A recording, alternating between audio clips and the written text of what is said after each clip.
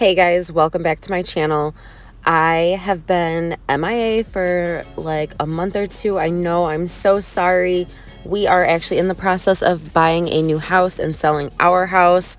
So I just have not had any time to record, but I am back and hoping to continue doing weekly videos. So today I'm going to start with I guess we're going to do a fill on a hard gel. And we're just going to start off by using this medium grit safety bit. And we're just going to remove the previous color and a little bit of the bulk of the nail. I like to use the medium grit when doing this and not a coarse grit because I don't want to cause any indents in the nail. I don't want to take off too much product. So I'm just going to use the medium grit and take off all that polish, thin them out just slightly, and remove any excess product that I don't need.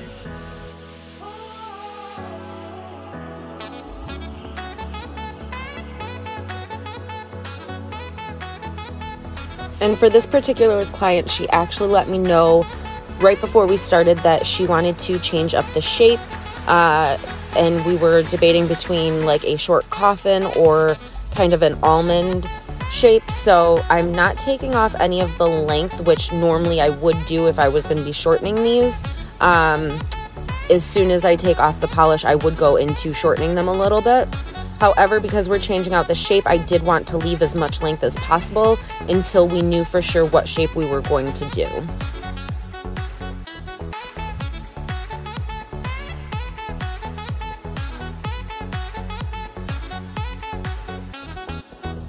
Also, this client waits 3 weeks in between her fills, so that is 3 weeks worth of regrowth. And if you take a close look, there is no lifting, no chipping of the polish or of the hard gel. These just hold up really, really well for her, and she absolutely loves them. I love every time she comes in. She always lets me do something fun. So these were her Thanksgiving design / fall nails. And we are going to be moving into some Christmas designs. So wait until the end. I absolutely love how these turned out. It's probably one of my favorite Christmas designs I've done so far this year.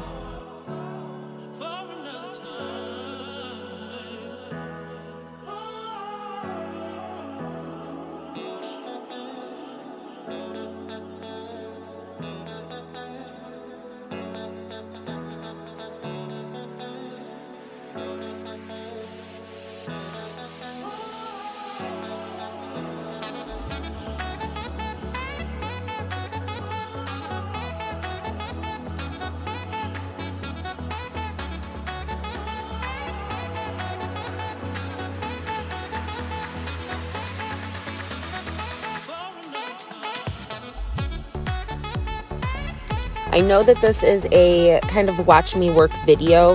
However, I do speed it up just because if I didn't, it would probably be an hour-long video. And I don't know if that would be too time-consuming for you guys to watch. If you do want to see a watch me work in real time, let me know in the comments down below. It's absolutely something that I can do for you. I just don't want to put out an hour-long video and have everybody be like, I'm not spending an hour watching her do nails.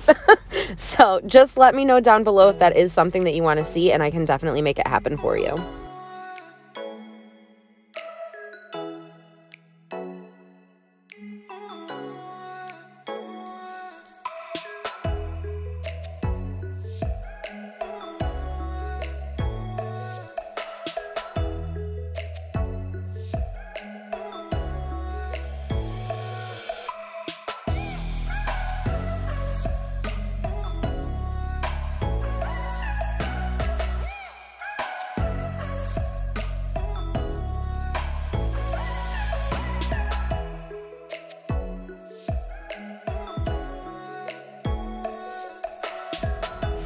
Once I'm done taking off the previous design, I just go in lightly with a metal cuticle pusher and lightly push back the cuticles. I don't do this very aggressively. I don't want to hurt the client, and I don't want to dig into the nail bed at all or her skin.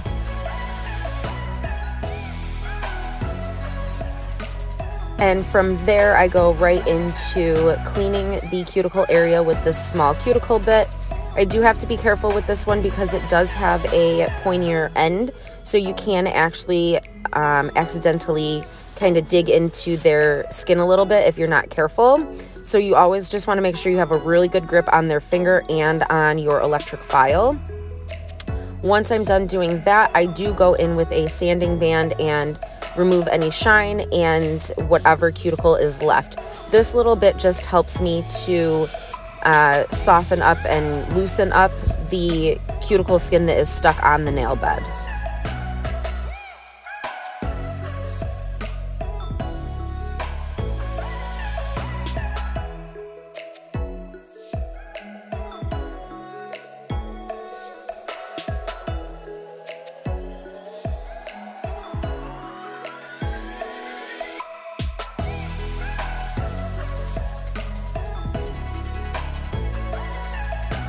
And I do use a brand new sanding band for every client. So before I do use it, you see me run it over the nail file a little bit.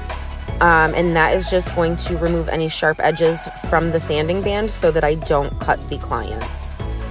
It's the same way like you season your file so that the edges aren't sharp and you don't cut them. It's the same thing. I do it with the sanding band lightly.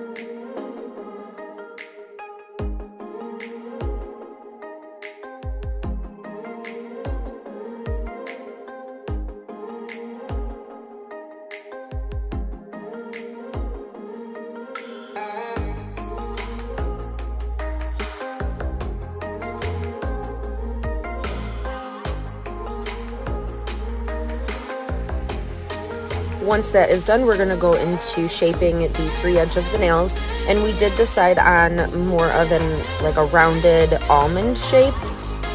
We just thought that that would be a really pretty look for the holidays. And I do speed this up again. You know, it would probably be 8 minutes of me filing if it was in real time. So I speed it up, and I do get out of frame a little bit. I'm sorry, I don't know. When I was editing, I hit some sort of button and kind of shortened the picture, and I don't know what I did, so I couldn't get it back. So when I was recording, I was in frame, but then when I was editing, I did something that I didn't mean to do. So I'm sorry for the few spots that I do get out of frame here, but it's just me filing them into shape.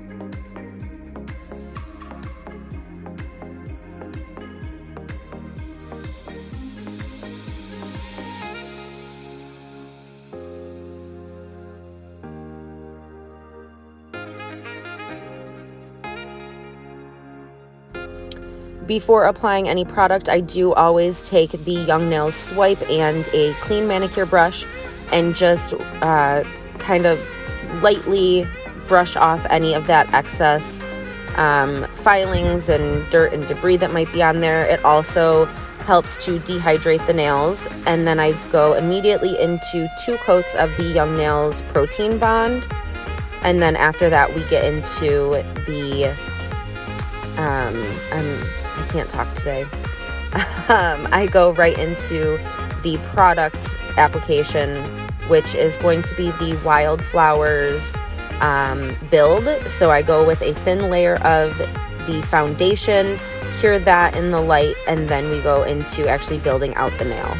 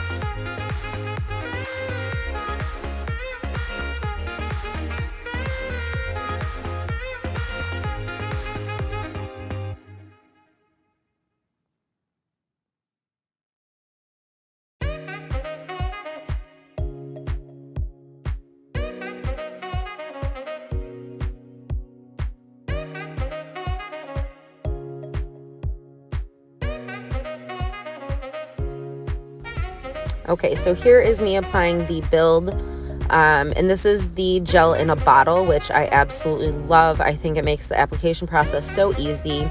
So I just drop a bead towards the back of the nail and then kind of pillow it and push it up towards the cuticle area. I don't want to put it directly on the cuticle right away, just because I don't want it to flood the cuticles. It, you know, doesn't set until you cure it.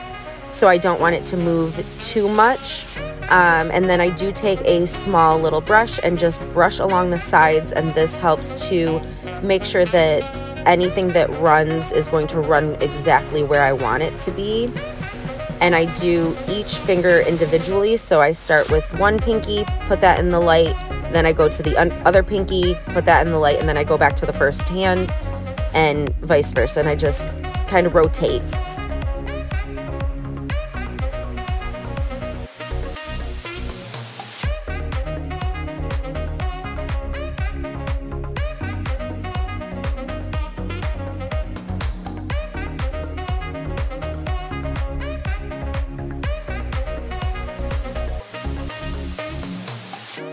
I don't deny there's some strange evolutionary process going on, but mankind won't be destroyed. The fact that you and I are working here today is evidence of that.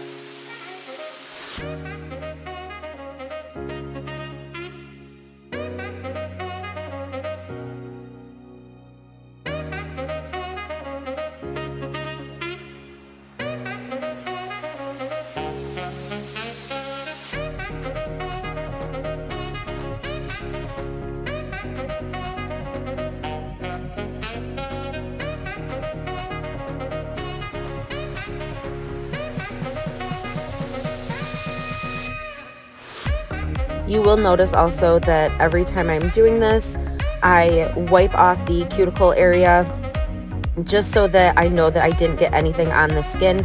Even if I don't think I got anything on there, I just wipe it just to be safe. You know, you don't want to have anything left on the skin that dries there, because that can potentially cause lifting issues.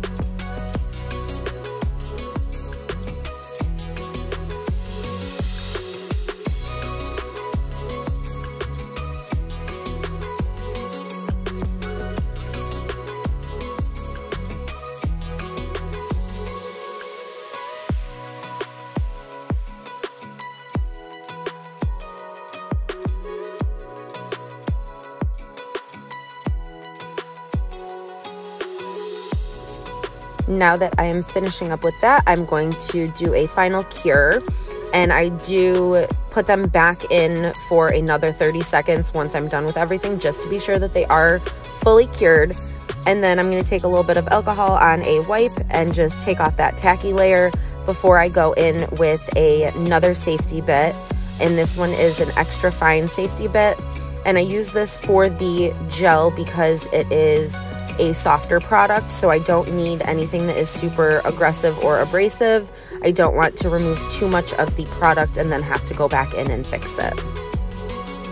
Once that is done, I will take a regular hand file and just kind of smooth out all of the top surface, make sure that there are no indents or lines caused from using the electric file.